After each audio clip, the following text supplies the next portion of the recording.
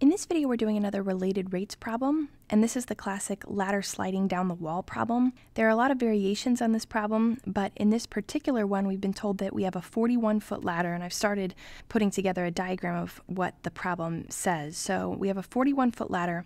It's sliding down a vertical wall. So here's our vertical wall, and the ladder is sliding down the wall, which is indicated by this green arrow, while its bottom slides away from the wall. So of course that makes sense. If the ladder is sliding down the wall, so the top sliding down, that's going to push the bottom out to the right this way.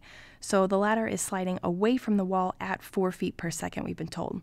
Then the question is, how fast is the top of the ladder moving? So this point right here, the top of the ladder, how fast is that point moving when that point is 9 feet above the ground, or 9 feet off the ground? So what that tells us is that the distance from the top of the ladder to the ground is 9 feet at the time that we're interested in. So what we need to find is the rate of change of the top of the ladder, or we could think about it as the rate of change of this vertical distance right here, the distance between the top of the ladder and the ground, because if we're saying how fast is the top of the ladder moving, that would also be the same thing as how fast is this distance here changing.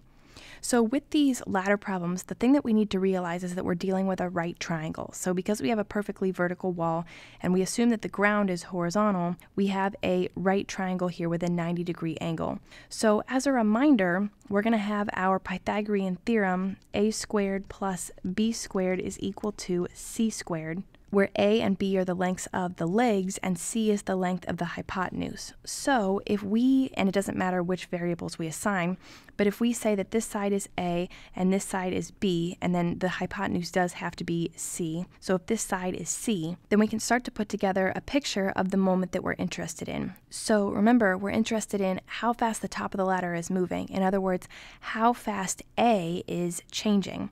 So the rate at which a changes with respect to time would be dA over dt. And the way that we would get dA over dt is by using implicit differentiation to take the derivative of this Pythagorean equation.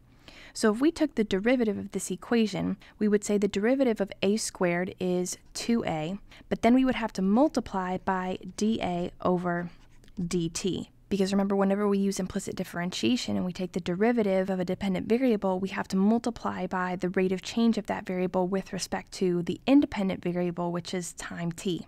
So the derivative of a squared is 2a, but we have to multiply by dA over dt. Then we would say that the derivative of b squared is 2b, but we have to multiply by dB over dt. And then the derivative of c squared is 2c, but we have to multiply by dc dt.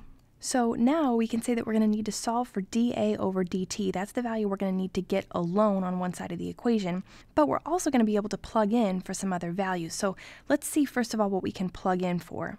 We know that at the point in time we're interested in, that a is 9 feet, because how fast is the top of the ladder moving when it's 9 feet off the ground? So we're interested in the point in time at which a is equal to 9. So we could plug 9 in for a, and we would say 2 times 9, or we would get 18 times dA over dt. Then we have plus 2b. So we haven't been given a value for b, but we do know that at this moment in time that we're interested in, a is 9 and c is 41. C is always going to be 41 because the length of the ladder doesn't change. So if this is 9 and this is 41, we can use the Pythagorean theorem to solve for a value of b at that point. We would just plug in to this formula, a squared plus b squared equals c squared. So if a is 9, we would get a squared, or 9 squared, which would be 81, plus b squared, b is our unknown, is equal to c squared, or 41 squared, which is 1681. If we subtract 81 from both sides, we get b squared equals 1600, and then if we take the square root of both sides, we can say b is equal to 40. So we can plug 40 in for b. We get 2 times 40, or 80, so we're going to get plus 80, multiplied by dB over dt. Well, this is the rate of change of b. So how fast is this side changing? Well, we've been told that it's increasing at 4 feet per second. Because b is getting longer by 4 feet per second, dB over dt is a positive 4. So we want to multiply this by a positive 4. Then we have equal to 2 times c. Well, we know that c is 41, so 2 times 41 gives us 82, times dc over dt. In other words, how fast is c changing with respect to time? Well, it's not changing at all because the length of the ladder is fixed. The length of side C is fixed. It's not ever increasing or decreasing in length. So the rate of change of C is going to be 0. So we plug 0 in for dc over dt. Now what you notice is that the only unknown that remains is this dA over dt.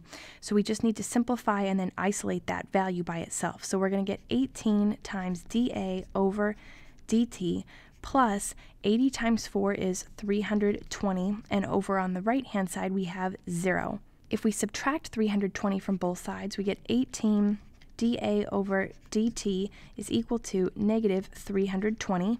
If we divide both sides by 18, we get dA over dt is equal to negative 320 divided by 18. We could reduce this to negative 160 over 9, and if we do the decimal approximation, what we get is dA over dt is about negative 17.7, and because our whole problem is in feet per second, we can call this feet per second. So the fact that we get a negative number here tells us that the rate of change of A with respect to time t is negative. So if the rate of change of A is negative, that means this length here, A, is getting smaller over time. And of course that makes sense because the ladder is sliding down the wall, which means that this distance here is getting smaller and smaller until the ladder hits the ground. So what we can say then is that when the top of the ladder is 9 feet off the ground, the top of the ladder is falling at a rate of 17.7 feet per second.